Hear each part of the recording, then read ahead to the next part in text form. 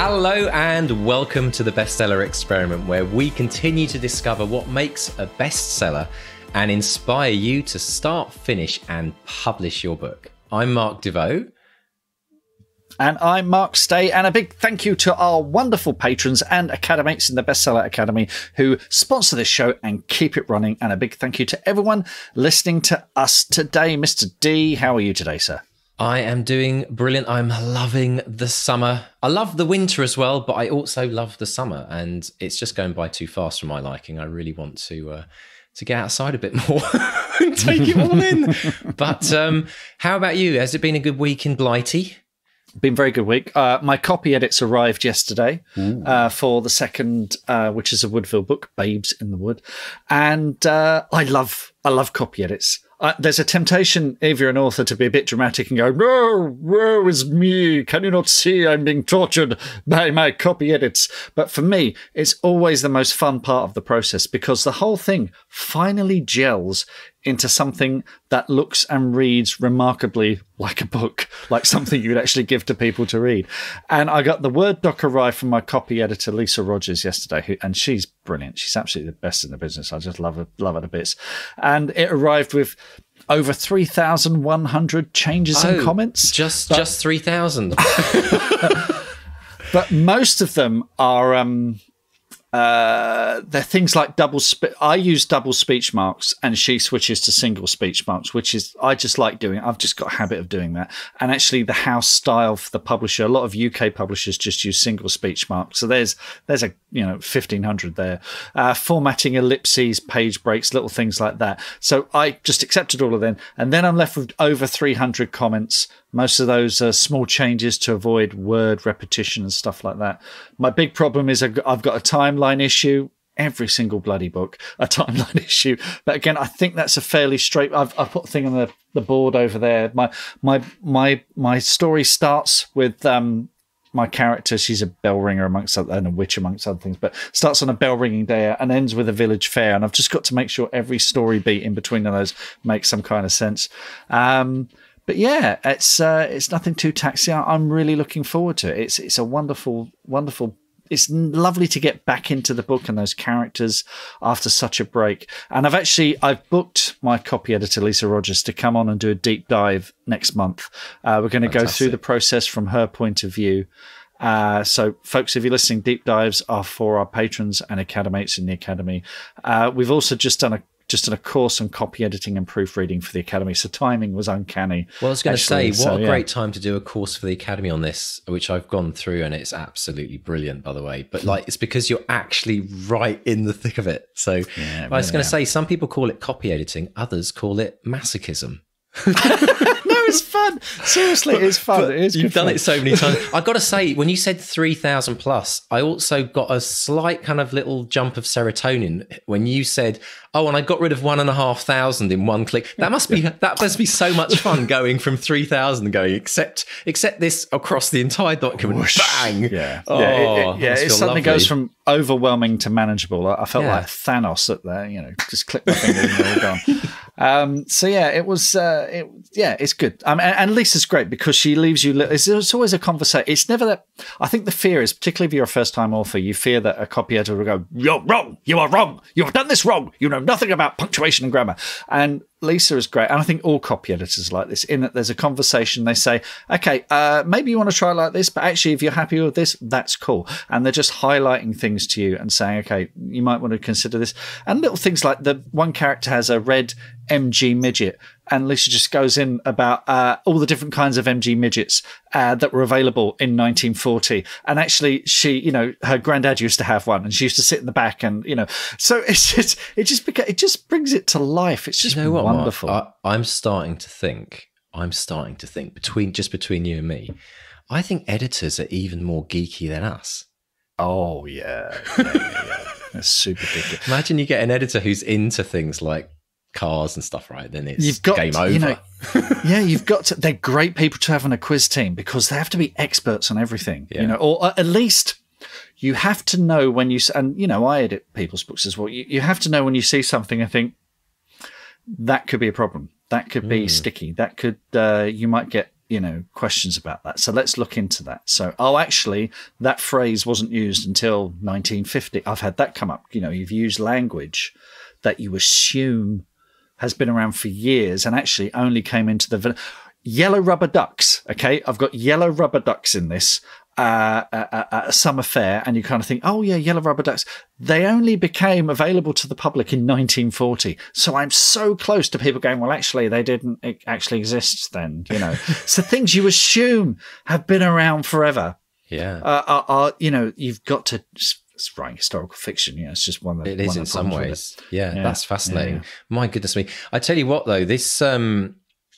In terms of kind of like learning, that going through, there's nothing like actually going through the process to learn it itself. But I think the course that you've done in the academy is brilliant because it really starts to break down. I was very, very confused when I first started this podcast, having not gone through the process of editing, about all the different kinds of editing things there are, like different stage. And I think I know there'll be like tons of people listening to this right now saying, I don't know the difference between a copy edit and a there's how many different types, and a line editors, editor, and there's all these phrases going around, and so confusing. We lay it out very clearly for people. Yeah. So if you're interested in learning more about the kind of editing phase, if you're about to come to that stage, but actually, even if you're nowhere near it, I think it's essential to learn it and get into it even before you start writing, because the more you understand about the process, the easier your novel will be for your editor. In fact, I remember very specifically Shannon Mayer telling me that the first thing that she did before she even got writing novels is she went on an editor's course, not because she wanted to become an editor, because she wanted to actually get into the mind of understanding of how she's going to have to work. And if you do that, you will get a better edit because you will be so much more prepared for it. So come and do the course in the academy. It's academy.bestsellerexperiment.com. And there's over 30 to 40 other courses currently there and growing. So amazing stuff. Now to this week's guest, Mark, I've got to say, one of my favorite interviews of recent time. It is a whirlwind tour of 22 odd minutes, but there's so much in this. Tell us more about our amazing guest this week, Nicola May. Nicola May is a rom-com superstar. Simple as that. She's the author of a dozen romantic comedies, all of which have appeared in the Kindle bestseller charts. Two of them have won awards at the Festival of Romance. The Cocklebury Bay series has sold something like 800,000 books, give or take a few. The Corner Shop in Cocklebury Bay became the best-selling Kindle book in the UK across all genres in January 2019 and was Amazon's third best-selling novel that year. She's been on the show before, actually. If you go back to episode 180, and I'll put a link in the show notes to that, we did a special episode from the London Book Fair, and that's actually a cracking episode because we speak to Emma Akhtar, who's an editor at Orion, my agent Ed Wilson, Natalie Fergie, a brilliant author, and we had 5 minutes with Nicola May as well. But that wasn't enough. I've been trying to get Nicola to come back on the show ever since. And the timing is absolutely right now because she's got a brand new series, Ferry Lane Market, and she's moving from indie rather to working with a traditional publisher. So we talk about that, moving from the autonomy of being indie to working with a traditional publisher. She answers listener questions on the essential elements of a rom-com. She gives us tips on marketing on social media. And she has a lovely, lovely law of attraction story, which I know you, Mr. D, will make you come over all unnecessary. And she also reveals one of the best first lines of a novel ever. Absolutely. Okay, let's so you're gonna strap in your seatbelts here, folks, because you are going to get very, very inspired listening to the amazing Nicola May chatting with Mark. Let's go. Nicola May, welcome to the Bestseller Experiment once again. How are you today? I am really well. The sun is shining and I'm very excited to be here. Oh, it's an absolute delight because the last time we spoke, it was in a previous episode, folks, and I'll put a link in the show notes so you can go back and listen to it, but it was a London Book Fair episode where we spoke to a whole bunch of authors, and I thought, I've always wanted to talk to Nicola May, and we got 5 minutes, and it was your birthday, and it was really noisy, and it was one of these things, and I thought, we've got to get Nicola back on the show, but when the timing is right, and the timing is absolutely right, because you have a new book out, don't you, Nicola? Tell us all about it. I do. And going back to that day, actually, it was amazing at the book fair because I was on the Amazon stand and my book Cockaboo Bay had got to number one. So we were all really cheering that on. So yes, the new book, here it is. I put some little pins in there for your questions in a minute. But yeah, so Welcome to Solo Market is out next Thursday. Paperback, ebook, audiobook, and also amazingly, it's now in Tesco's and Sainsbury's, which is the first book I've managed to get in a supermarket. But wow, obviously this is with a traditional publisher now, so it's easier to do that. So yeah, fantastic. So not only can you get the book, get extra club card points and nectar points or whatever it is as well. Yeah, absolutely, fantastic. Was that always an ambition, the supermarket thing? Yeah, I mean, I've given myself little steps all along the way for being an indie author, from sort of even charting at all to getting in the top 10 to getting to number one was my massive dream. I couldn't believe it. But yeah, so when I decided to go with the traditional publisher, which wasn't an easy decision, actually, it was to get on the supermarket shelves. And it's also now to get on the Sunday Times bestseller list. That is what I would love to do. Fingers crossed. Yeah. Well, if anyone can do it, Nicola, it will be you. Let's talk about that decision, because we've had lots of indie authors on here that the thing they love is the autonomy. You know, they're answerable to no one except maybe their readers. They can publish when they want. They can publish in the formats that they can, you know, there's all kinds of stuff that is important to them. How do you feel working with Hodder on this book? What are the big lessons learned? What are the big changes you've had to make? Okay, I mean, yeah, I went into it with trepidation, to be honest. I think the main thing was I'd worked with an editor very closely, my indie author editor, and I had to change editors. And I was like, oh my God, what if they come back and there's loads of changes and I can't deal with it, because I'm so used to dealing with someone and there hasn't been too many changes, luckily. But so that was my fear. But I had Thorne Ryan as an amazing editor, and it seemed to gel. And he probably spotted things that I didn't. And so it's been really good on that front. And now Kim Atkins is my editor, again, equally good.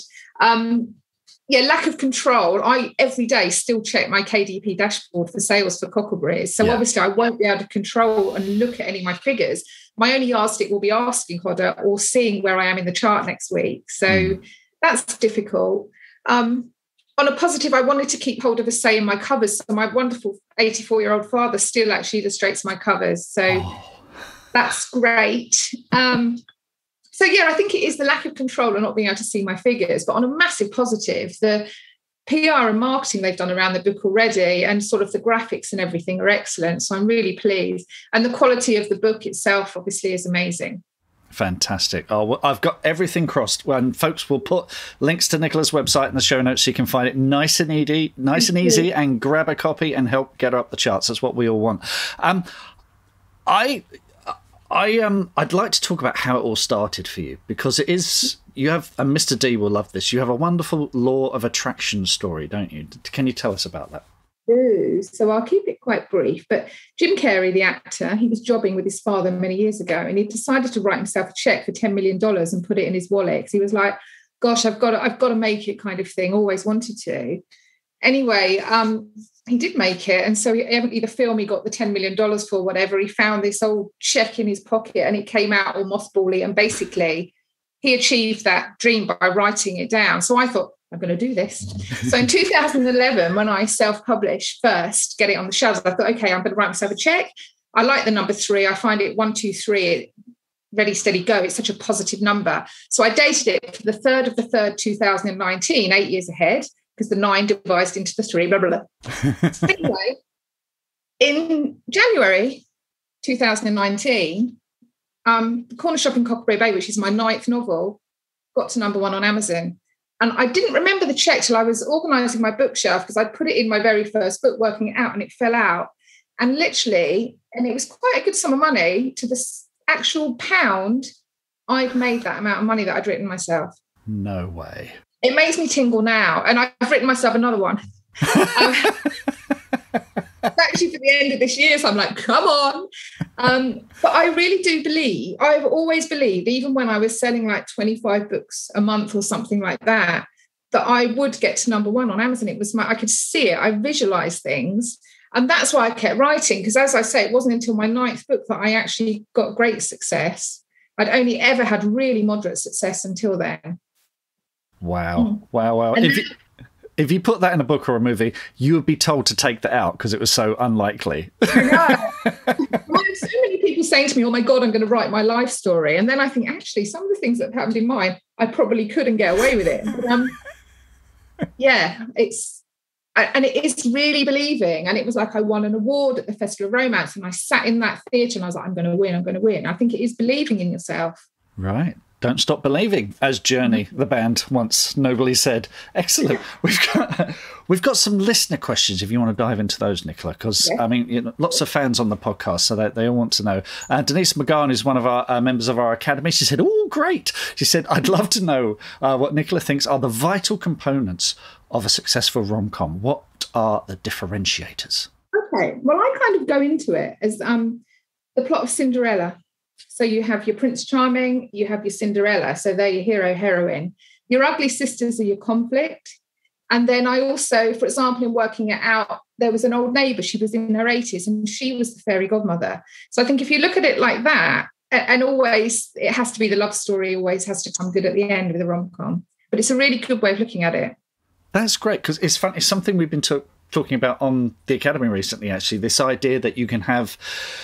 In a lot of TV shows, you have a 5-man band. So you have the lead singer, the guitarist, who's like the cool anti-hero, the backing singer, who's the voice of reason. Or in sitcoms, you have a family of 4. And I've got it there because I'm working on something. Matriarch, patriarch, craftsman, clown. And then you have, very often in groups of 3, it's like the Hecate, maiden, mother, crone. So with you, it's Cinderella. That's your kind of group, and you play with the status of those characters and how they interact. And also look what's worked before in great rom-coms as well. At the end of, say, Notting Hill, when the walk in the room kind of thing, there's just so many things that you can sort of take from things that have worked well. Fantastic. Brilliant answer. I love that. Liz Green has a question, another academy, and she says, I'd love to hear if Nicola has any advice for non-rom-com writers to add some light comedy to their work. I'm writing a pretty intense political thriller, but I know it would benefit from a bit of levity in between the sabotage, treason and murder. Does Nicola have any favourite ways to add quick dollops of humour to a scene? So that's quite a difficult question, because I kind of tend to write as I go along and find the humour, but I think I picked this out, actually. So the first line in Ferry Market is my favourite first line in all my 14 novels. And it's, I bet even the real Sid Vicious didn't shit in his bathwater. So I do start with, because I've always aimed to shock in my writing in a little way. I'm not fluffy little writer, because Sid Vicious is her terrapin. I always bring pets in for humour, because the person can talk to pets in a way they might not talk to humans. And then another way is I'm very carry on and innuendo, but there's another little bit here. So Rachel is really rich, basically, in my book, and she's having it away with one of the market stall boys. And just one of the lines is, well, our Rachel certainly does like a bit of rough. I know Darren's no stranger to her hunting lodge. She lives in the hunting lodge. So it's kind of just a bit of innuendo, but I think unless I know it'd be hard to actually say how you do it for thrillers. It's just sort of throw a little bit in. I think humour is part of life, though, isn't it? I mean, we've all been to funerals where we've had a laugh. You know, we've been in serious meetings where we might be sitting sniggering at the back like naughty school children or whatever. So I think it's tonally, Liz, your thing might be intense political thriller, but I guarantee that behind the doors of the White House or the Pentagon or wherever it's set, people will be making jokes at some point. So I think you just need to. I mean, The West Wing's a great example of that, isn't it? You know, it's where there's throw in a bit of toilet humour. That's the title of this week's show, folks. I hope that was helpful, Liz. Andrew Guile has a question. Says, how did Nicola get her work noticed initially? Any tips for self-promotion? So you talked about that period where you were selling maybe a handful of books every week. Yeah. It's just occurred to me as well, 10 years, congratulations. You've been doing this for 10 years now. I know. So, of course, 10 years ago was a very different landscape for indie authors. But are there any kind of evergreens that you think would help authors today get started? I mean, when I started out, I was actually posting manuscripts. It was years ago when I started. And so now it is so much easier, really, with everything with indie. I class myself as a PR whore. Basically, I set up every social media account possible. And every single day for the last 10 years, I have posted something, whether it be, hey, it's a lovely day and I'm going to buy some sunflower, nothing hopefully too boring, but also something about one of my books. And I've kind of, so it isn't too monotonous, I would link it in. So say my pinned tweet last week with the football, with the new book coming out, I put, it's coming soon, 3 books on the shelf. And not everyone would have got that, but to me, I was like, that's genius. And obviously Valentine's, you do things around love if you write romance, and it's just putting something out there, because there's so much content out there from me that hopefully, they say, I think it's, someone has to see something 8 times before it sinks in. I'm surprised more people don't know about me, really, because I'm always out there. But yeah, it's just being consistent and not thinking that you're pissing people off. And I say that, sorry. But even on Facebook, I used to think, oh my God, I put something up 3 times when a new book's out, but only one person might have seen that once. Don't be scared of doing it. I have to confess, Nicola, I've seen your strategy and pinched it wholesale for myself. Because I think she's tweeting every day. She's on Instagram every day. There's stuff coming up. But what's different is it is you. It's your personality. It's not like a marketing tweet. It's not, it's you coming across. So I thought, I'm just going to do the same. And the thing is, it doesn't happen overnight, though, does it? You don't start tweeting 7 days a week and then suddenly you're selling 1 million copies. No, there's a lot of persistence involved, isn't there?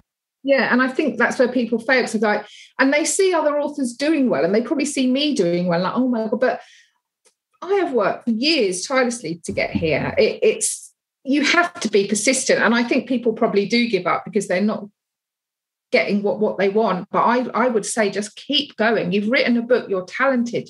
The cream will rise to the top if you're good enough. It really is a long game. And this is something I mean, like I said, you've been at this, 10 years, and I've been at it longer. I wrote my first books way back, like 23 years ago. Yeah. And there is a misconception, I think, that you write one book and then you get an agent and then you get published and then it's all, peaches and cream from there on. But it does require a lot of tenacity, which I think you have in spades. Okay, we've got a joint question from Angela Nurse and Rhoda Baxter. Angela started, said, I'm really interested in Nicola's indie author marketing strategy. And Rhoda says, seconded. Rhoda says, I know she worked hard on the hustle, so it would be interesting to see if she could elaborate on that a bit. So apart from the social media presence, what other marketing tips have worked for you? I think the thing that, there are a lot of blog tours about now, but Rachel's Random Reads started doing blog tours for me, which, if people don't know, is she coordinates, say, 50 bloggers and they read and review the book on their actual specific romance blogs. It's brilliant. I'm really rubbish at third-party SEO, it's called, where you get everything moving around on the web. But once someone hashtags you, if you think if 50 people are reading and reviewing, that's a lot of movement that's going on and people seeing your posts. And I do think with the Corner Shop in Cockery Bay, the one that went to #1, the blog tour that Rachel did really escalated me, because it was magnificent and suddenly everything started rolling.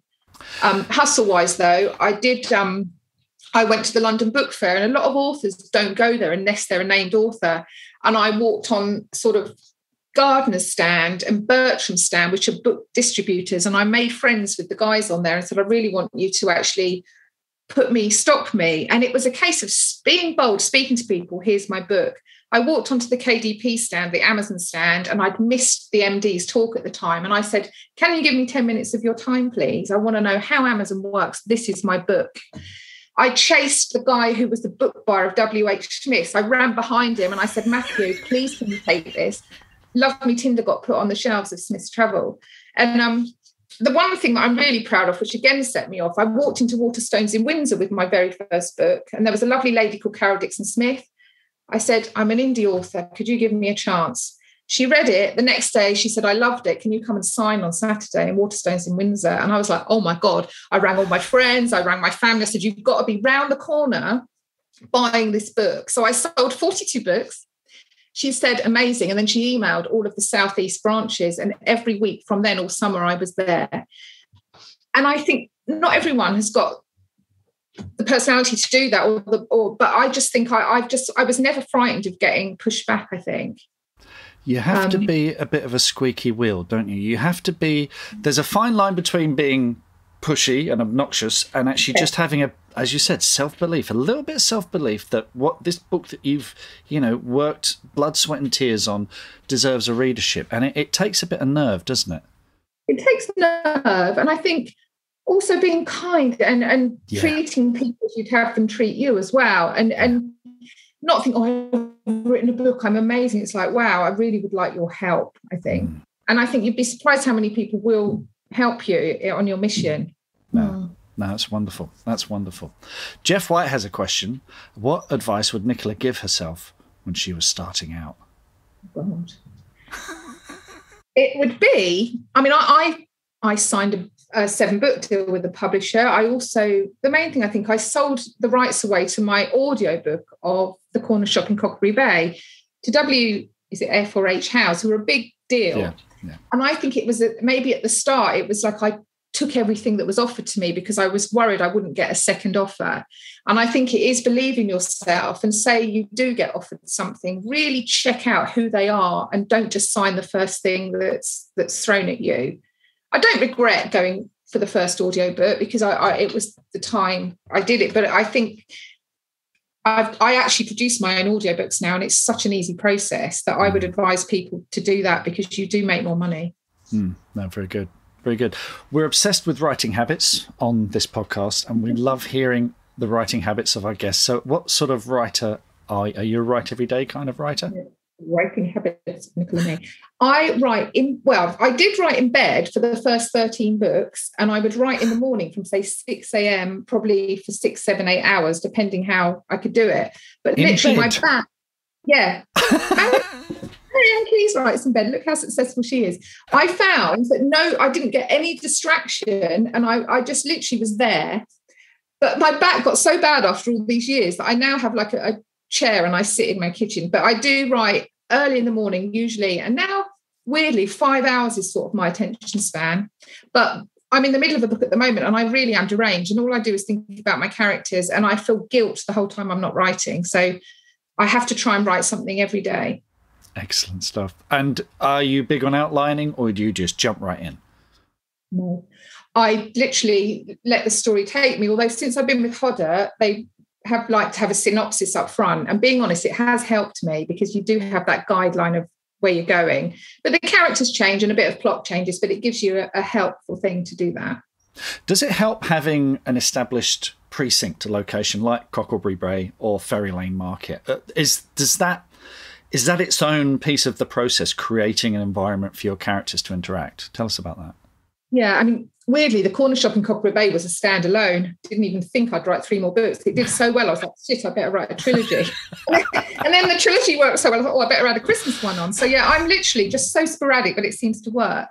But yes, so the first of a trilogy is really hard to write because you are developing that whole environment. But I love it because there's a park that they go to, there's the cliffs they go to, there's the pub. It is, I guess, a bit like writing EastEnders. You've got all of those places to send people. So then you've got to realise how and why you're sending them there. So it is great, actually. But the first one is always like writing a standalone book, and then the second and the third tend to be a little easier.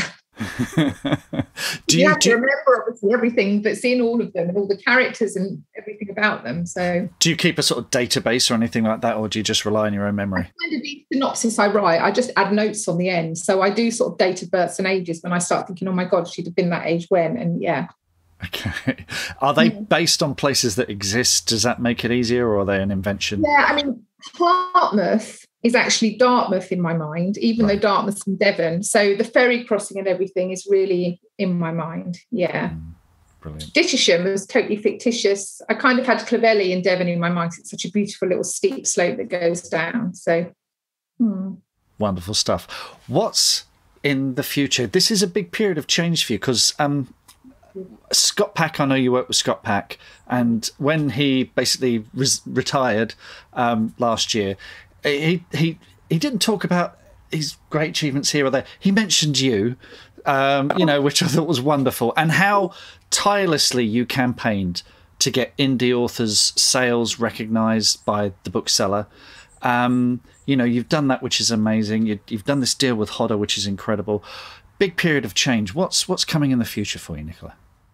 And Scott was amazing because he championed me from book one, as you say, and he's such a lovely man. And plus him as a friend now. And also, I'm mentioning with the bookseller, I did champion to get ebook charts, which never existed. I was saying, look, music charts have the ebook charts and everything. So yeah, the bookseller did agree after me going on Radio 4. So I was really happy. And I love champion indies. And I always say, ask me any question.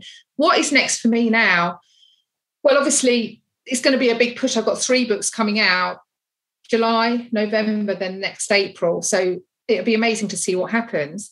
And then obviously, let's see, will I go with Hodder again? I don't know. Do you know what I kind of want to do? I want to write a screenplay. Ooh. That's what I'd like to do. Okay. Although I have got a little bit of interest now from an agent with regards to TV and film for Cocklebury. Wow. It's all, as we know, and as you know, it's really hard. Everything, you have to wait and see what happens. But yeah, you're right. I'm not 100% sure at the moment. Okay. Well, it's going to be exciting, whatever it is. It really is. Yeah. And a screenplay, fantastic. Go for it. You know, conquer that world as well. Just be amazing. Yeah. Well, Nicola, it's been a joy having you on the show here to speak to properly for once. And best of luck with Ferry Lane Market. I think it's going to be an absolute smash. Like I said, folks, we'll put links in the show notes so you can find the book nice and easy. Where can folks find you online, Nicola? Okay, so nicolamay.com is my website. At Nicola May 1 is Twitter. Author_Nicola is Instagram. The books are being sold on Amazon, Waterstones, all over. And I will add, if you do add me on social media and you have got a specific question, I answer everyone who contacts me. So please ask away. No questions too small. Brilliant. See, this is why we all love you, Nicola. This is wonderful. Thank you so much. Thank you so much for coming on the show. And let's not leave it so long next time. Let's speak again real soon. Thank you so much. What are your writing dreams? Finishing that book, quitting the day job, becoming a best-selling author? Well, over 4 years, we've studied the advice of over 300 best-selling authors who've collectively sold over 500 million books. And we are excited to announce the Bestseller Academy. If you're ready to take your writing to the next level with accountability, craft, and coaching, your bestseller dreams are now only a click away. To find out more and apply, visit bestsellerexperiment.com/academy. That's bestsellerexperiment.com/academy. I honestly don't know where to start with this, Mark, to be honest. I mean, we usually just like jam around our posts, but there's so much. Well, let's start in bed. Absolutely. Yeah, let's do that because honestly, do you know, it was fascinating when Nicola said about that, because the first thing I remember thinking is someone once telling me, if you're feeling ill or you need just a bit of time to yourself, answer the door in your pajamas. And people are like, oh, I'm really sorry. I didn't, is it, you know, and I think the idea of like lying in bed writing, like people just do, Winston Churchill did that. I think he did like the first few hours of his work in bed in the morning. And I think they're onto something, Winston and Nicola. Yeah. Well, she mentioned Marianne Keyes also does this as well, who's a huge best-selling author. And I think it takes that thing, which we've talked about before, which is, make it if you can, make it the first thing you do. There's the 5 a.m. writers club, people who get up at 5. The mistake they make is they get out of bed. Just stay in bed. Of course, if you've got someone in the bed next to you, they might not appreciate you firing up a laptop, bam, and the fan go, and all that kind of stuff. Of the keys. Tap, and you going, oh, bloody hell. But yeah, that's if you can do that. That's like she says, it might not be great for your back.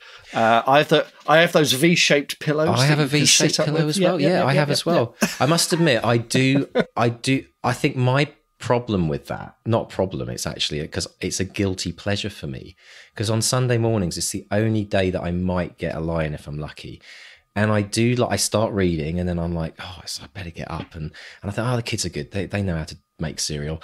I've trained them well, and dinner, breakfast and lunch. But the thing is that I do love that. I find I'm really creative when I'm in my room. in the bedroom in the morning. I've been doing my 200 words in bed in my journal, no, handwritten, and but I kind of like, by the time it gets anywhere near like 9:30, 10, 11, I start thinking, oh, I'm such a slob.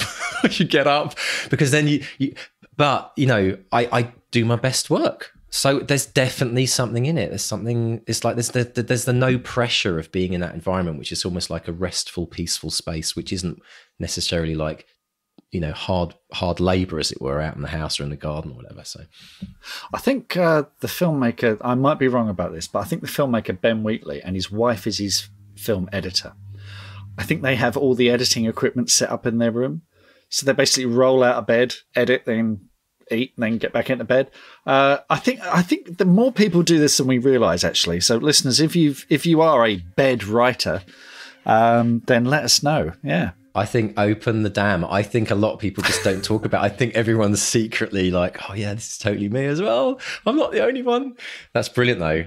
I wonder, has anyone ever written, okay, as a challenge to our listeners and academates and experiments, has anyone ever written a book from start to finish in bed?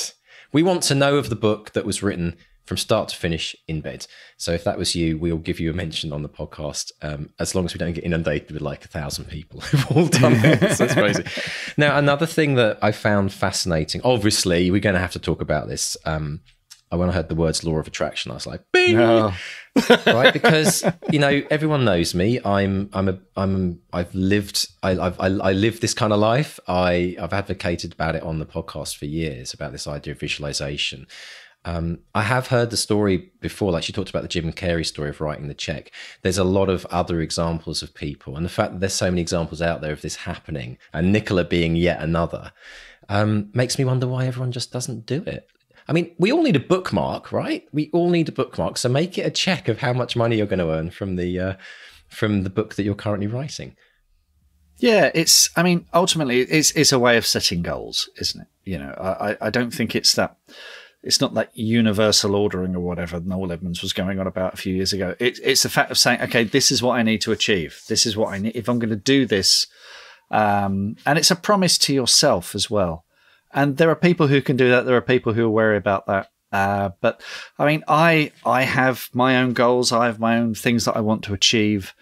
You know, and then that gives you focus. That gives you something to aim for. And it doesn't have to be a Netflix series or whatever. You know, if it's something as simple as finishing a draft, getting a short story picked up by, you know, a website or a magazine, or just something like that.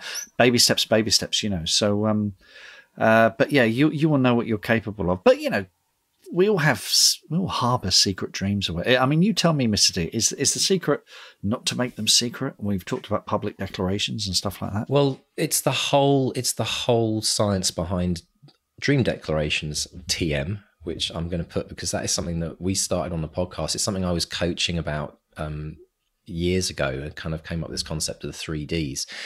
And the dream declaration idea is that it's about declaring it. It's not a dream secret. It's about a declaration, because number one, it becomes more real when you say it out loud.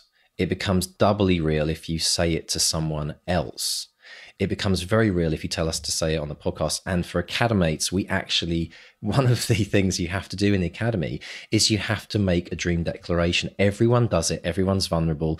It's a safe space to do it. You know, it's probably not as scary as doing it, say, on the podcast to like millions of listeners. But the thing is that we have to say it out loud, because when we say it out loud, it becomes real. And when something becomes real as a thought, or you know, even as something that you write, it becomes more likely. The science behind it is it's more likely to happen. You kind of like multiply the chance of it happening by like 10 times. But the thing that's really interesting about the check specifically is it's a dream declaration with something measurable. Like, it's a number. It's quantifiable. You can say at the end of the day, did I achieve this? Yes or no, black or white. A lot of people who are just writing books dream of becoming a bestseller. They're not making specific goals about a date or a number, which then gives them a measurement. And again, when we talk about SMART goals in the academy, we talk about, you know, measuring, time-based, all these different elements that we go into in some depth. It's really important to know that that's the magic. It's the number, it's the date, it's something which holds you accountable as a writer, because no one else will. So that's really, I think, for me, my experience of it, and my own personal experience of it. That is how things have happened in my life, because I put parameters around it, and it wasn't just a kind of like a kind of an amorphous mess of a kind of an idea. So I think that's really why, and that's why, you know, it happened for Nicola. I think it's absolutely no coincidence. It's fascinating stuff, isn't it?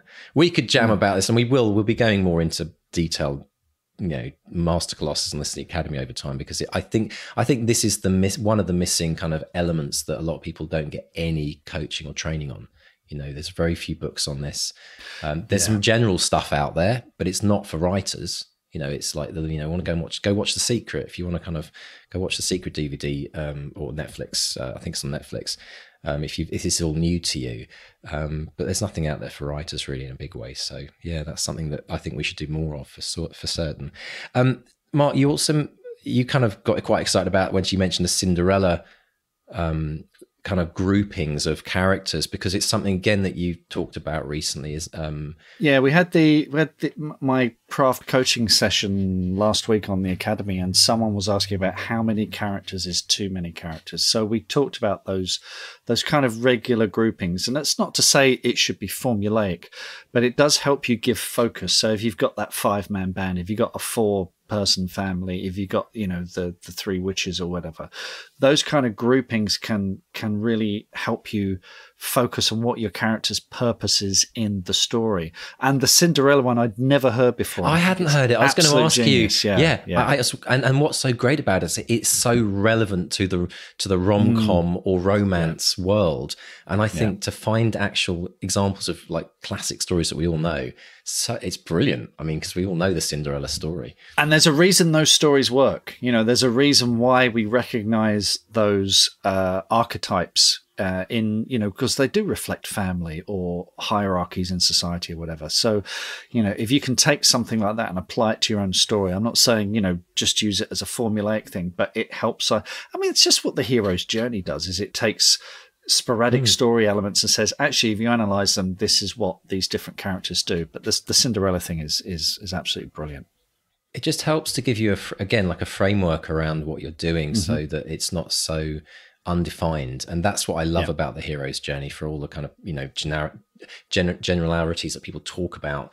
I'm one of these people that you give me boundaries and let me be super creative within the boundary. I love that. But if you put me in an infamous space, I'm running around screaming, going, where are my trousers? Right? It's like, you know, it's like it's absolutely essential to have that kind of structure, at least to start with, and then you can kind of, you know, play with it as you go forward. But so yeah, the other thing that I think is very interesting, and we've talked a bit more about this, and you've talked about this, about not giving away your rights right up front. You know, don't sign the first offer you get. It sounds like it's a very common thing that a lot of first-time authors experience, because they're just so excited. Not just first-time authors, I mean, experienced authors like me. I mean, I am that's kind of sign-happy writer, you know. If and we had this when we were doing auditions for the film, because I get sent audition tapes, and having been an actor, you look at these audition tapes, and I just want to go, hire everyone, you know. Yeah, they're all so brilliant. It is important to, especially if you're getting attention from agents and publishers, you know, don't just jump on board with the first offer you get. You do have to develop a thick skin. Yes, allow yourself to get excited, but then let that business brain click in and make sure because this is your future, and you wouldn't get married. You wouldn't marry the first person you meet. You know, you take a few things into consideration. Yeah, first, you go for at least a second coffee date, right? Exactly. You know. You go for a curry or something. But something more in a white shirt. Yeah, I think the better analogy is if you think of your books as children. If you think of the books as your children, you're not just going to send them to any old school. You know, you want to make sure the school is right for your kids, or if you're, because the publisher is going to be looking after those books for 5 to 10 years, maybe. You know, you might get, this is what people don't understand, is you're not selling your book to a publisher, you're licensing the book to a publisher. And they get to look after it for a few years, and they can do things with it that maybe you can't. And are they going to do the right thing with your book? Are they the right match? And then when you get your book back, what condition is it going to be in? Have they done a good job, or have they, you know, not, or have they not done, not done it justice? And it's interesting that Nicola, who is used to this autonomy, when I asked her about a future with Hodder, she still kind of will wait and see. I love that. And I think, that's a sign of someone that's been through the process and is now maybe wearing the battle scars from it, but also very, very savvy. And I love that. And that's what we gain as experience, through the process. We gain the wisdom, if you like, of things we've done previously. But I love it. And also, do you know what it says to me? It says to me how powerful Nicola's confidence has grown through the journey. If you stand in your own light and you're like, I'm going to weigh up my options in the future, that is a confident, successful author. But that won't have happened overnight. That was through her journey, but absolutely inspiring. And the lesson to learn, okay, and this applies both to probably more to screenwriting, but just as much to publishing, is you have all the power until you sign that contract. Yeah, and then you have nothing. And then you write your next book.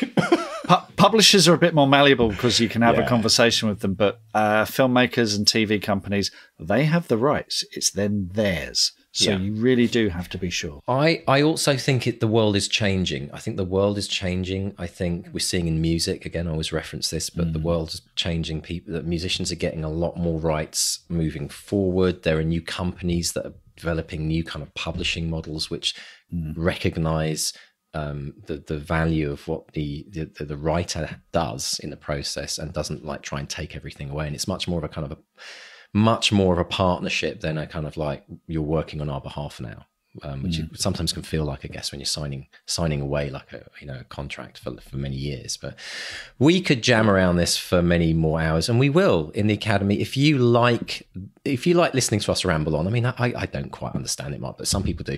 So if you like listening to us talking about this kind of these kind of areas, they inspire you, we go a lot deeper in the Academy with our courses and our coaching. So join us. We have a new opening happening at the beginning of September, beginning of a new academic year for many people. So if you want the next 12 months plus of your life to have a constant weekly thread of focus, support, coaching, courses, inspiration, and people cheering you on, then join us at the Academy. We would love to have you. Come and apply today at academy.bestsellerexperiment.com. Now, Mr. Stay, we have this week's wins, don't we? Yeah, we've got so we've got from the Academy. So Matt on the Academy, he's just had a children's short story, Sparks, which was chosen as a winner in a contest, which is great. We've had Mark Hood, who's a name we've heard on here a number of times, still got that incredible writing streak, but he's, again, getting short stories where in the past he submitted without success, but they're now reaching out to him saying, Mark, send us your stories. So this is the kind of community we got on the Academy as well. Marianne Barsotti, she's just finished the first draft of her current project. She says, it's very ugly. I struggle with my internal editor the whole time. I'm one of those writers who constantly go back and edit, which makes finishing take twice as long, but I'm working on that issue. Let's sit on this for a while I edit the one I've had marinating. But, we've all been there, Marianne. And again, you just look at the comments and everyone's just piling in, giving her support. So it's, it's all good news. People are winning over on the Academy. All good. Yeah.